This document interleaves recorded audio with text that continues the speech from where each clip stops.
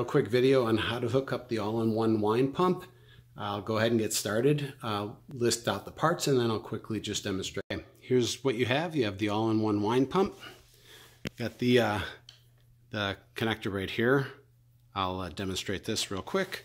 We'll take and put a bottle. You'll need a racking cane. You'll need a bung. Bung's got a little and a larger hose fitting to it. The smaller hose with your release and bigger hose. Now, if you're going to use the filter, which you'll see over there, then you're going to need a second hose, a second larger hose. Okay, we'll take our smaller hose. That's the one with the release on it. We'll just take the small end of it, and that's what goes to the bottle. You can see here it's blue. You may or may not have that color, but it's just the little hose that'll go there. Just slips on, so. Okay, that's it as far as any connections that go to the pump. Now, the other end of this smaller hose goes to the small red on the bottom. You'll see this one actually has red, so we'll go red to red. This is going to go into the target carboy. So I didn't sterilize any of this stuff yet, but what it'll do is it'll go in here, in the carboy, and then I will hook up the red to the small one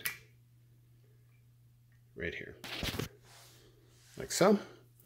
And then we have the large one left. So the red one goes to the other end, which is blue. That's all that goes to the pump.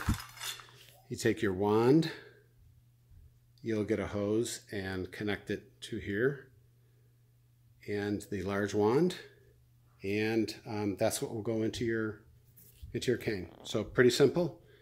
Turn on the pump and you're ready to go.